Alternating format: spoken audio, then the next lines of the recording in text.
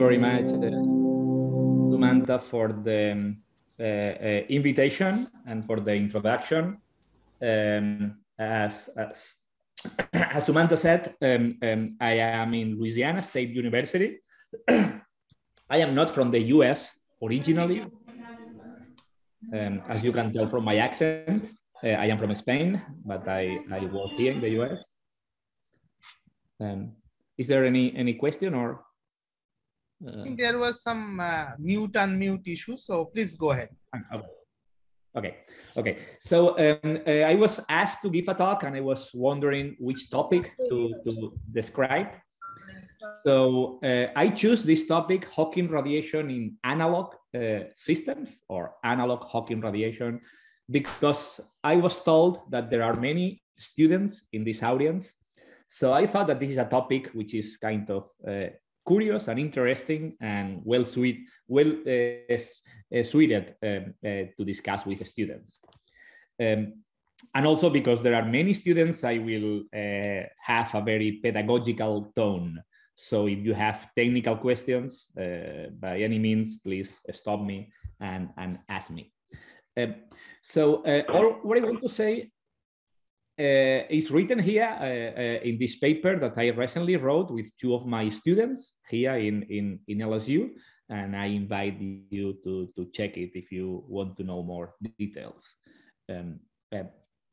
So let me start briefly talking about the Hawking effect on black holes. I have also been told that the audience is very broad, so I don't know if everybody is familiar with this topic, but I will give a summary. So I apologize for the experts in the audience. So, you know, black holes are these really mysterious and fascinating objects that appear in both in science fiction books and in physics books. And that is really, really nice.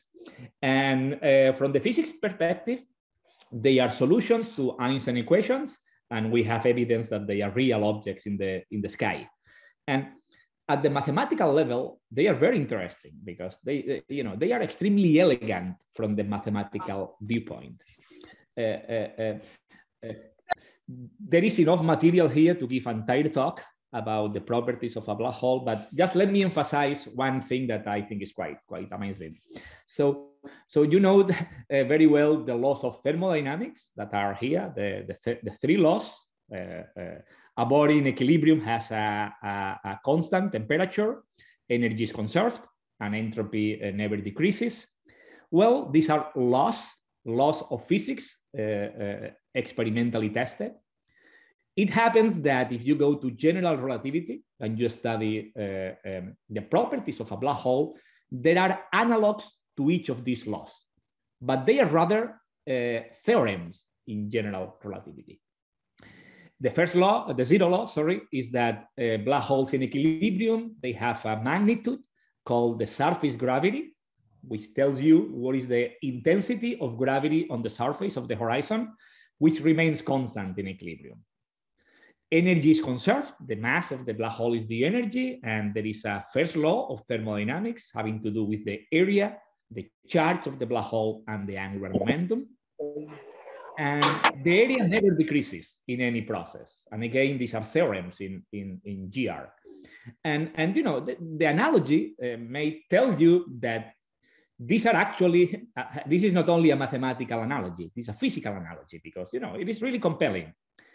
But initially, it was thought that this can never be a physical analogy. Why? Because a black hole a classical black hole can only absorb radiation and cannot emit anything. So it can never be in equilibrium with a thermal resource, right? If you put it in an oven, it will absorb heat, but will never emit anything because it's black. So no black body radiation for a black hole. Therefore, this can only be a mathematical analogy and not a physical analogy as one could desire. But as you may know, this situation changed radically with the contribution of this amazing gentleman, Professor Stephen Hawking. who realized that when you go a step beyond GR and you put quantum mechanics, so you put H bar on the problem, black holes, and you study quantum fields propagating on the top of a black hole or close to it, Hawking realizes that the presence of the event horizon makes the vacuum of quantum fields unstable. And that vacuum decays in pairs of particles, one that goes inside the black hole and the other that escapes to infinity. And it happens that the radiation that goes to infinity is called Hawking radiation, has precisely a black body spectrum. And with a temperature that makes this analogy between GR loss theorems and laws of thermodynamics completely closed. So therefore, thanks to Hawking and this amazing observation, now we believe that these are actually the physical laws of thermodynamics of black holes.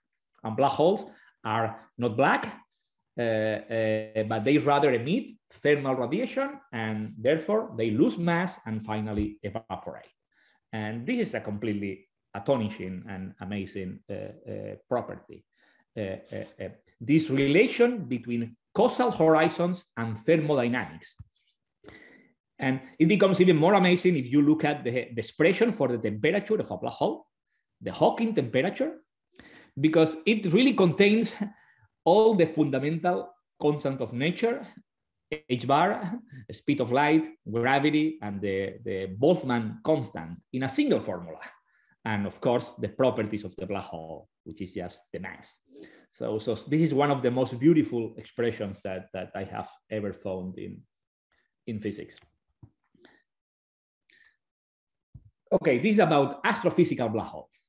But now let me go a step beyond and speak about analog black holes and Hawking radiation. And as many of you may know, the next chapter in this story was written by Bill Unruh, who realized that this relation between causal horizons and thermodynamics and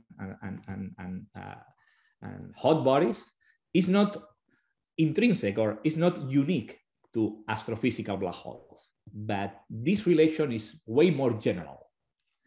And in fact, he showed it using fluids. First of all, let me describe what happens in a fluid with a picture. I apologize for the low quality of the picture. It's obvious I made it by hand.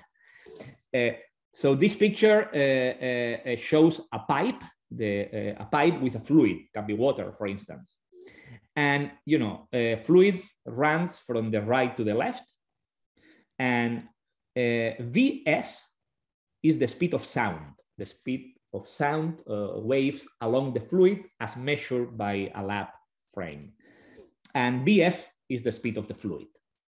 So on the right, the fluid is slow compared to the speed of sound, but we can shrink the pipe. And if we shrink the pipe, the velocity will increase. And I'm going to shrink it enough that the velocity of the fluid is larger than the speed of sound here. And then the pipe increases again and the speed is lower again. Then what is interesting is what happens if you now consider sound waves. This means the wavefront of a sound wave emitted here. And the front is distorted to the left because the fluid is moving. So the fluid is dragging the sound. So the sound propagates faster to the left than to the right. So if you have a microphone here, you will listen this sound arriving to you, but it goes faster to the right, to the left. But that is not true if you emit the sound in the middle. If you emit the sound in the middle, because the fluid flows faster than the sound will be dragged. And this is a one-way propagation. Sound cannot be propagated to the right because the fluid drags the sound.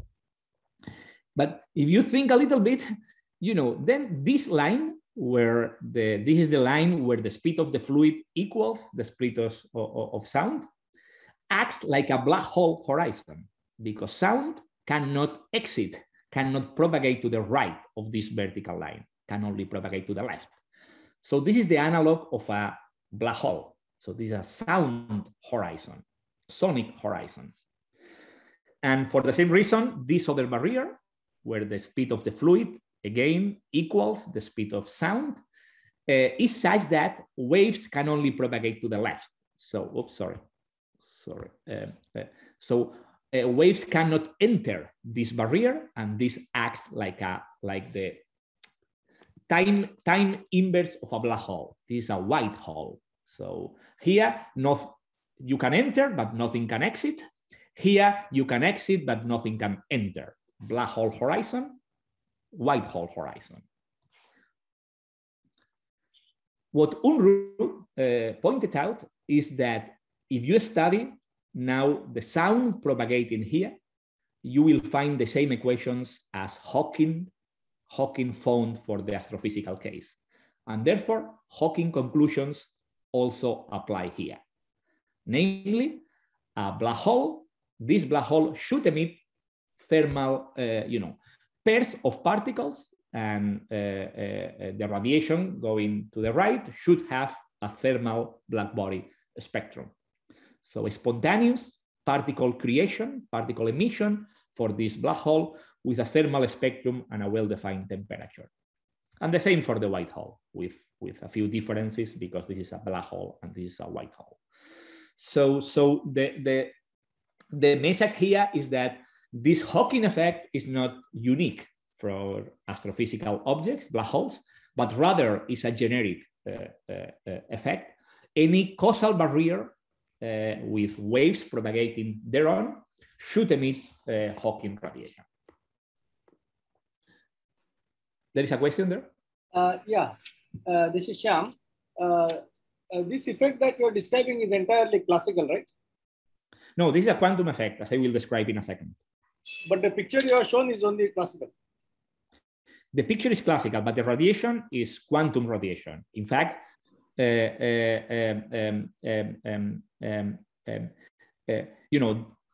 that, maybe I should explain it better. If you put sound waves in the vacuum, so no sound waves, only vacuum fluctuations, then Hawking tells you that spontaneously from the vacuum, pairs of phonons will appear, and they are quantum mechanically entangled. Okay. So, two quantum effects here. One, it is originated from the vacuum. So sound waves start in the vacuum. And of course, classically, if you start with the vacuum, you remain in the vacuum because the classical vacuum is zero. There is nothing there. But quantum mechanically, you have quantum fluctuations. And this horizon is able to transform quantum vacuum fluctuations into pairs of quanta, which are quantum mechanically entangled. They are, in fact, maximally entangled, as I will describe in a second. So this is fully quantum. There is another question? May I ask? So just a quick question regarding how, in this case, if you want to compare it to a astrophysical black hole, the background fluid is flowing. So this is not equilibrium in some sense, right? Is that ever an issue in the comparison, or? No, it's not.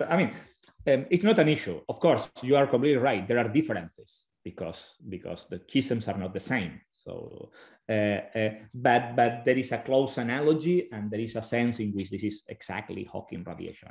In the example I'm going to focus, which is optical black holes, you are going to see that there is a reference frame in which the black hole is at rest, and there is nothing. But you are completely right. There are differences. Each system is different, and you have different properties. But the message is that the relation between causal horizons and the quantum emission of thermal radiation is universal. That is the statement. This is what we are looking after. Okay, Now let me go to optical analogs, because these analog black holes can also be created with optics. And let me show how. So this now this is not a pipe, but rather a optical fiber or a crystal. And now I put a strong pulse. This is a pulse of radiation propagating inside. And I'm going to consider weak pulses propagating on the top of that. So these weak pulses are my props, are what I want to use as the analog of phonons in the previous example. And this guy is going to create this strong pulse is going to create the black hole. Why this can create an analog black hole white hole? Because there is something called the Kerr effect that tells you that if you are in a crystal, the presence of a strong pulse can modify the index of refraction. So the index of refraction that this weak pulse feels is not only n, the index of the crystal, but has a modification proportional to the intensity of this guy. So this big guy can slow down weak props in such a way that when this weak prop, initially faster than the pulse, approaches the pulse, it slows down and can never, can never enter this surface. So now if we change the frame and we sit on the top of the pulse, so we go to a co-moving frame, then this guy, this vertical line acts as a white hole horizon. Weak props cannot enter here because they are slowed down by the pulse. So if you are sitting on the top of the pulse, you will see that the rear part acts as a white hole and the front part acts as a black hole horizon. Everything can enter, but nothing can exit because they are not fast enough. So using this Kerr effect, one can create optical analogs of white holes and black hole pairs co-moving with the pulse. So from now on, I'm going to sit down on the top of the pulse. So I'm going to be in a co-moving frame where the horizons are at rest.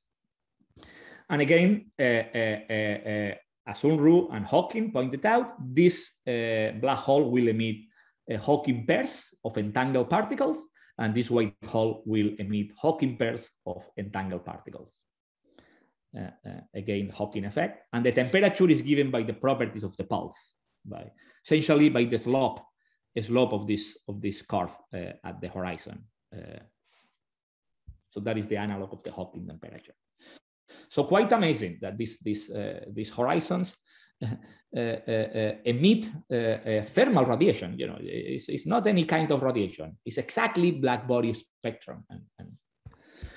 But the problem with this, the problem is that this Hawking radiation, the Hawking temperature is so low that it's very difficult to observe. It is very challenging because any thermal noise overshines the Hawking radiation. There is only one group who has claimed the observation of Hawking radiation, the group of Jeff Eisenhower. He uses Bose-Einstein condensates and phonons in Bose-Einstein condensates. But because he's the only group claiming that, the community is really awaiting for confirmation, and the confirmation has not appeared yet. But then, given the difficulty in observing the spontaneous Hawking radiation, the Hawking radiation originated from the vacuum, people came with the idea of stimulated Hawking radiation. And as you could guess, this is very similar to the quantum mechanics stimulated versus spontaneous. And the statement is that a spontaneous effect is that phonons or these probes start in the vacuum and the horizon emits radiation. Stimulated is that now you stimulate the process by illuminating either the black hole or the white hole with radiation. And then it happens, and we know it from quantum mechanics, that more Hawking radiation is generated. You can amplify the intensity of the Hawking radiation by stimulating it.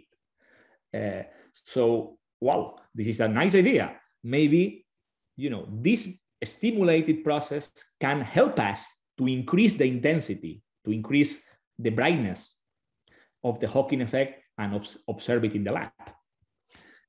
So several people did experiments. Unruh's, Bill Unruh's group with water, and Professor Leonhard group with optical analogs.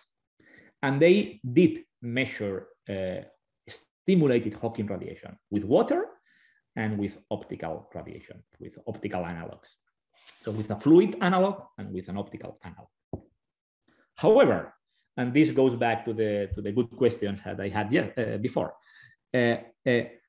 these authors argued that the stimulated process has nothing quantum on it.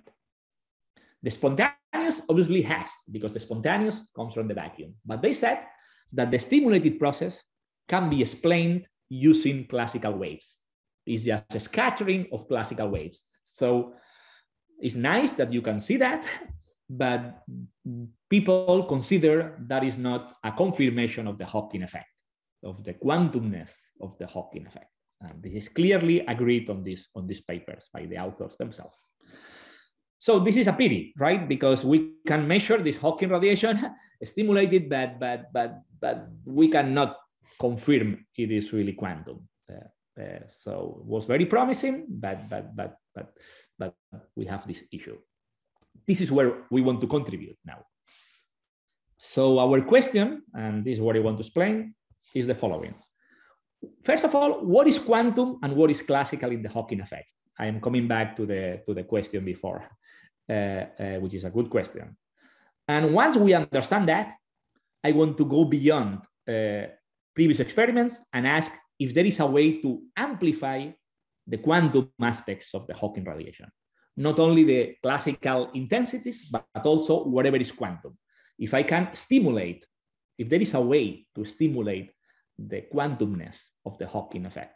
If that is possible, that will make the stimulated process a very promising avenue to experimentally test Hawking and Unruh's ideas. So that is the goal that I want to meet. So I'm gonna, just for pedagogical reasons, I'm gonna give you the results in pieces, like contribution 1, contribution 2, etc., because I think it's more clear, logical in that way. So the first contribution is that we build an analytical model to be able to think easier about the process by mapping the Hawking process to a quantum circuit. And I'm gonna show you what I mean by that. So the first, let me do it for a black hole only, just for simplicity, and then I will go to the white black hole pair. So first of all, let me identify what defines the Hawking effect, the Hawking process.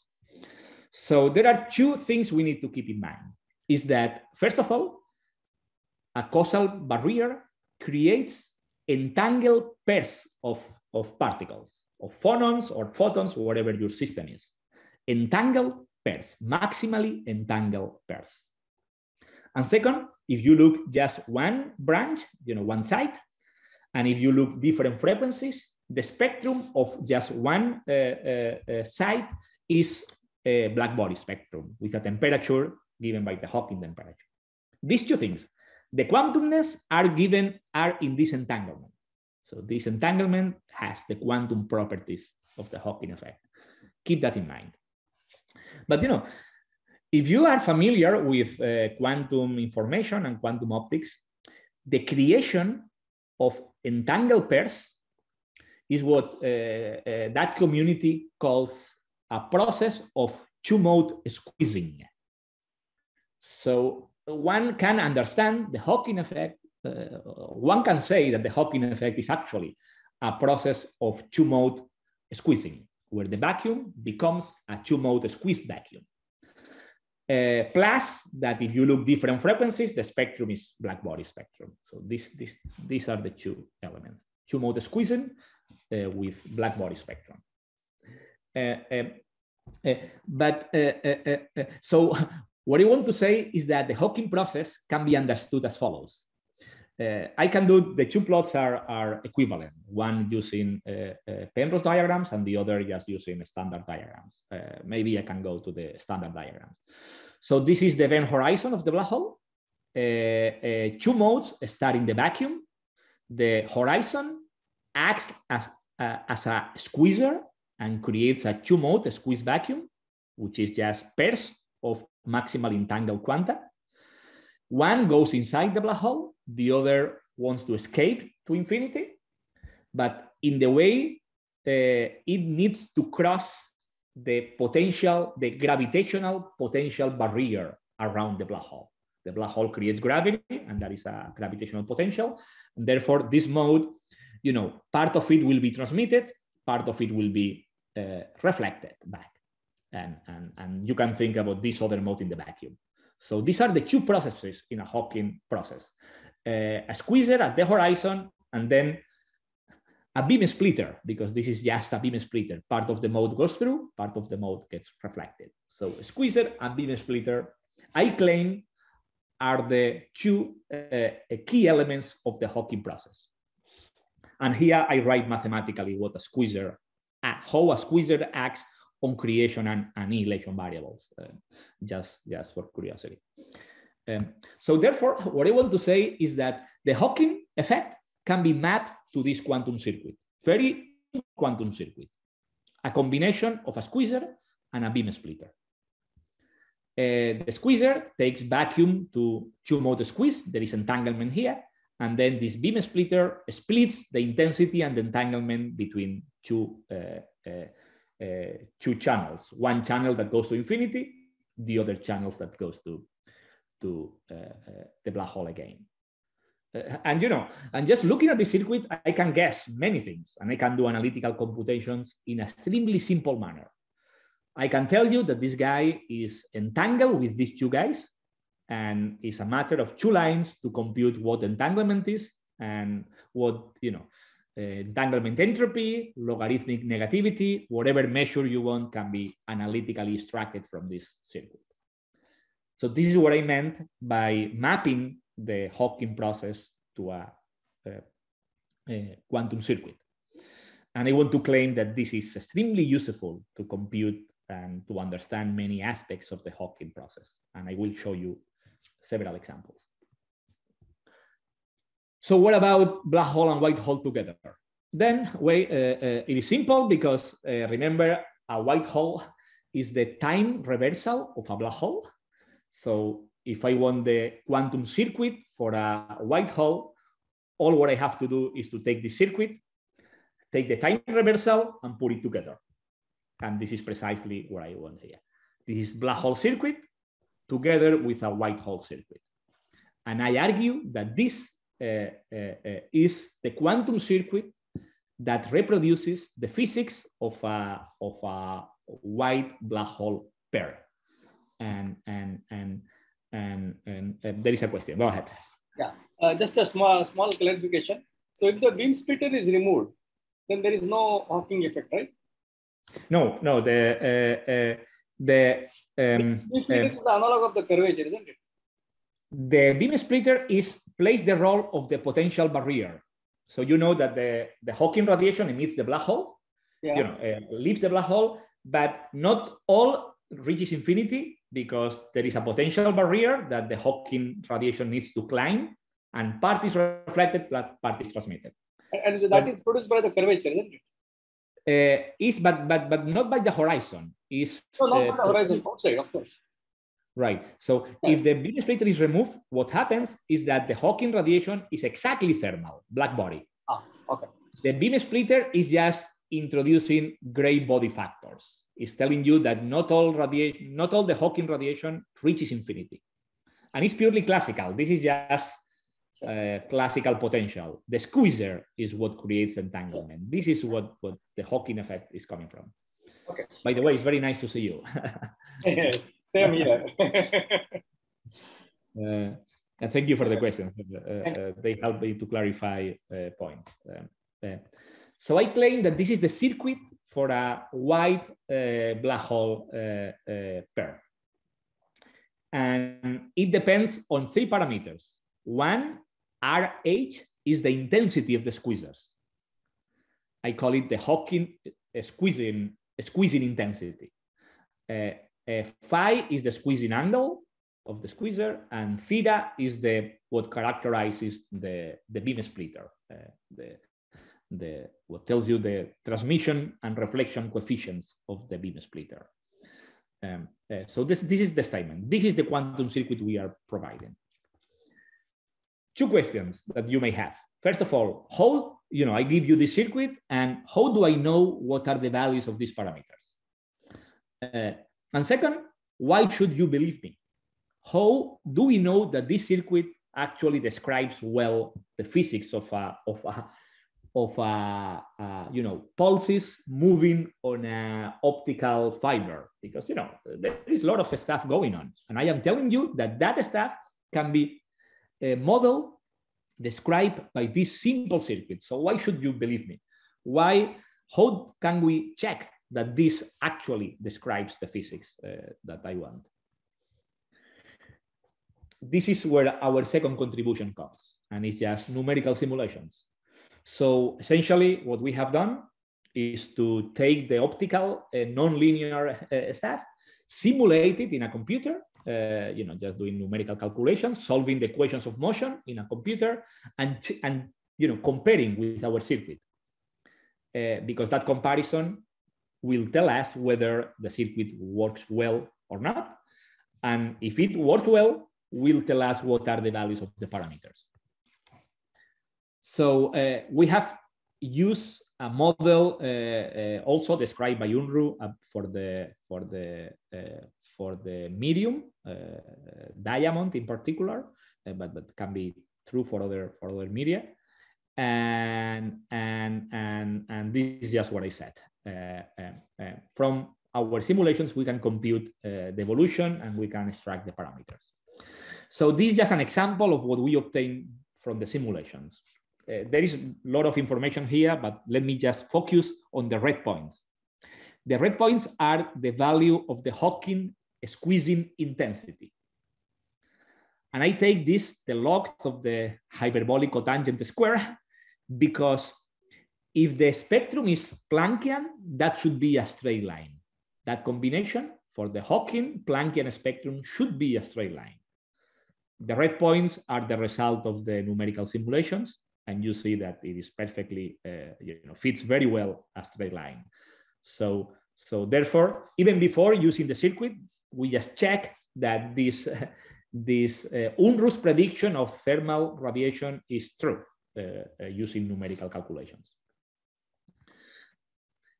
But then we check that the circuit description works extremely well. I don't give you details here just because of time, but that's the point. I was even surprised how well this circuit describes the physics of the problem. Physically it should, but it actually does very well. And we also identify other effects due to dispersion and subtleties of the medium that I don't have time to describe, but they are in our paper. So, well, good. With the circuit and the numerics, we can confirm the circuit works well and extract the parameters. So now we have the circuit, we trust it, and we can use it. So contribution 3. The third contribution is to, in our arguments, we are going to include 2 extra ingredients. That, thermal noise, ambient noise that you have in your lab, and losses and inefficiencies in your detectors. Why I want to include this? One reason is obvious, because these features are always present in real experiments. So we should take them into account. And second is because they are going to play a crucial role. So they are going to play a role more important than what you could believe in the quantumness of the Hawking effect. Give me a second and I will explain why. So thermal noise, I parameterize it by the ambient temperature. TE tells me how much thermal noise there is in my experiment, and eta gives me losses or inefficiencies. Eta equal 1 is perfect experiment. no losses equals 0 is you lose everything. Main message here is that these effects are extremely damaging for the entanglement generated in the Hawking effect. They are entanglement degrading effects. And this is very important because remember, the entanglement brings, carries the quantumness of the Hawking process. If we lose the entanglement, the quantumness of the Hawking process is gone.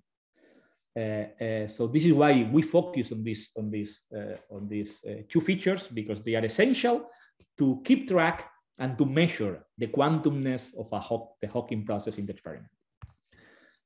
My statements can be summarized in this plot. So rather than showing you derivations, I'm going to show you a plot. Here in this plot, I focus on a Hawking pair, the Hawking particle and the partner, that in the ideal case are maximally entangled. And the color here is the amount of entanglement, which I measure using a quantity called the logarithmic negativity. This is just a quantifier of entanglement. And I study how entanglement changes when I change the inefficiencies or the thermal noise. And you see that, for instance, if you increase the inefficiencies, entanglement decreases because blue is a smaller entanglement and disappears. So inefficiencies degrade entanglement. And that is quite amazing because it's something very quantum. So if you give me two beams that are entangled, just by losing a few photons, the entanglement disappears. So this is something quite subtle from quantum mechanics and very important for these processes, that inefficiencies degrades the entanglement in an extremely fast manner.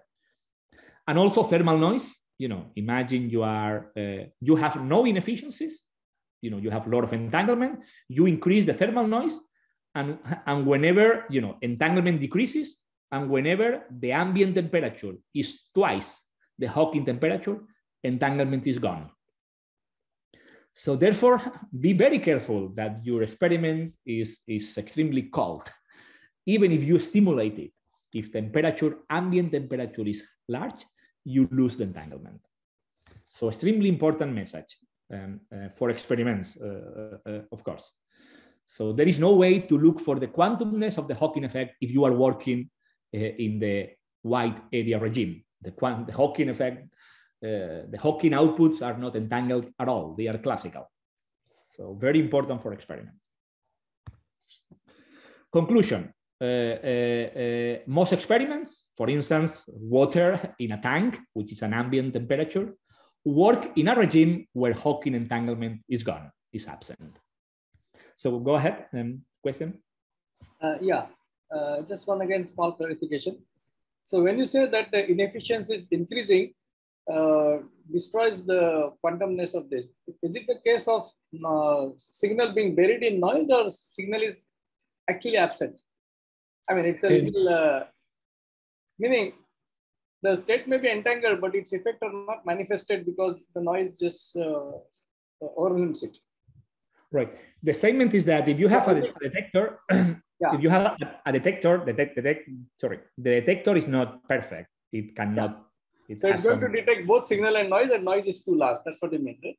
But even if the answers of noise, so imagine that you have no noise. You have zero ambient temperature. Just by missing a few of the photons, you will the signal is not entangled with the other. Oh, okay. So you're saying it's really a physical effect of destroying the entanglement. Exactly. So imagine we work at zero temperature, ambient temperature, so no noise, and you just decrease the inefficiency. Increase the inefficiency, the entanglement decreases, and eventually it's gone. Okay. So and these are two independent factors. Inefficiencies, just by losing a few photons, the entanglement disappears, and that is very quantum. I don't have an intuition for that. And of course, the other is more natural. If you have noise, the noise overshines the signal, and therefore the entanglement is gone. So these are the two messages. These effects degrade the entanglement. Thanks. So most experiments have been done in regimes where entanglement is gone. So I fully agree with them that the experiments are classical, but for this reason that it was not identified before. And we can identify it because this circuit is so useful that this can be done analytically. That is why we were able to notice this. If you don't have the circuit, it's not so easy to realize these effects, but with the circuit, this becomes a simple exercise. Contribution 4, and this is my last contribution. We have done a detailed analysis of the output of the signal for different inputs. In fact, we were wondering, okay, let me come back. Entanglement gets degraded by noise and inefficiencies. Is there a way to revival the entanglement? Is there a way to amplify the entanglement so the losses are compensated? And the answer is yes, if we choose appropriate inputs. I mean, if we stimulate the process with appropriate inputs. And these are the conclusions. It happens that if you illuminate the system with a coherent state, remember coherent state is a laser or any classical radiation is a coherent state. The coherent state, if you go to the quantum formalism and you study the first moments, the expectation values of the creation or annihilation operators, just first moments, they are different from zero, but the second moments are the same as the vacuum. So the quantum fluctuations in a coherent state are the same as the vacuum. And because entanglement has to do with the second moments, this tells me immediately that for a coherent state, you are not going to increase the entanglement because second moments are the same as for the vacuum. Anyway, the message here is entanglement in the final state is the same as if you had used a vacuum input. So with the circuit, we obtain that if you use coherent states to stimulate the process, as it was done in experiments, intensities are amplified, but no extra entanglement is generated. This explains why, this explains or provides an explanation for the previous claims by Unruh and Leonhardt and other people that stimulating the process with coherent states is a purely classical experiment.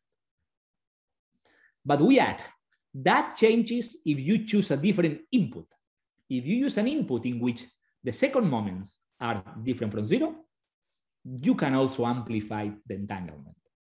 And we find that using one mode squeezed states, illuminating the black hole with squeezed states, is able to increase, to amplify not only the intensities, but also the entanglement, and to compensate for the losses produced by noise and inefficiencies.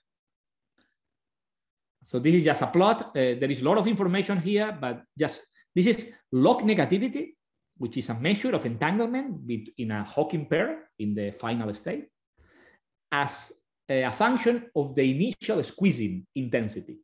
So moving to the right here is increasing the squeezing in the input. And if you take one curve here, this tells you that the entanglement in the final state increases as you increase the initial squeezing. And remember, the initial is single mode squeezing. There is no entanglement in the initial state. So all entanglement is produced by the Hawking process. And this plot tells you that you can stimulate, you can amplify the final entanglement if you are clever and use appropriate quantum inputs rather than coherent states. And this increase seems very small, but this is a log scale. So this increase is significant. And in particular, it can overcome the degradation due to noise and inefficiencies. Oh, one more contribution, but this is truly the last one. we have proposed a protocol to amplify and observe these quantum aspects. So we have proposed an experimental protocol to go to the lab and measure things to extract the two predictions of the Hawking effect: entanglement, two-mode squeezing, and thermal black body spectrum for the output. And in our protocol, we propose to illuminate the white hole with this mode, is called K3, put it in a one mode squeeze state, illuminate and observe K1 and K4 emitted by the white hole. This is a Hawking pair.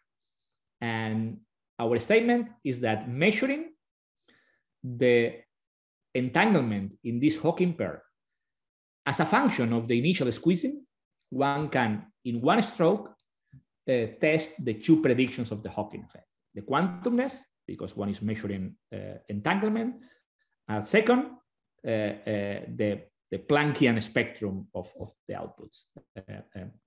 And I don't want to bother you with the questions. We can go over them if you have questions, but the message is that the message is in this plot that imagine that black dots are experimental results, entanglement as a function of the initial squeezing for a single frequency. Of course, this is for a single frequency.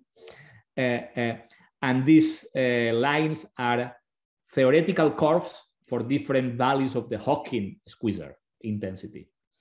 So matching theory and experiment, you know that in your experiment, the Hawking intensity is 0.63.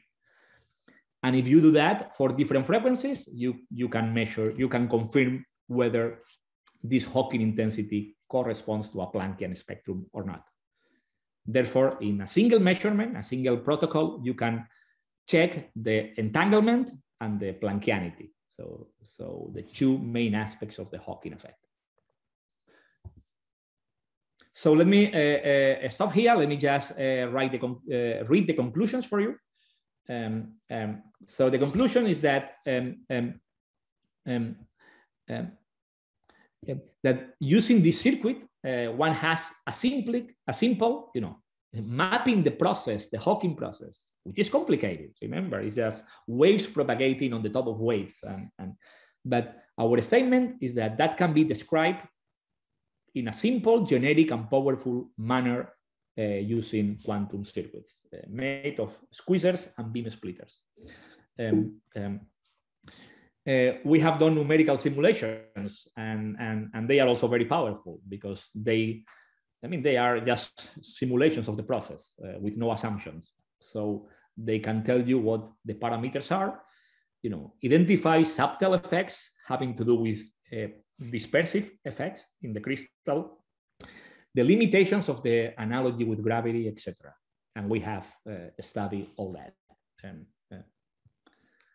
We have combined both to identify and quantify what are the quantum aspects of the Hawking process and to delimit the region where these quantum aspects survive or not in a concrete experiment using, because of the degradation produced by noise and inefficiencies.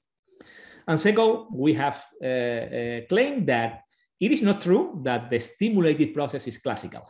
It is classical only if you use classical inputs. If you use quantum inputs, the stimulated process also amplifies the quantum aspects. So I want to claim that this stimulated process is a very promising avenue to measure the Hawking radiation in the lab in a controlled manner, because you can tune the initial input to tune how much you amplify different aspects. So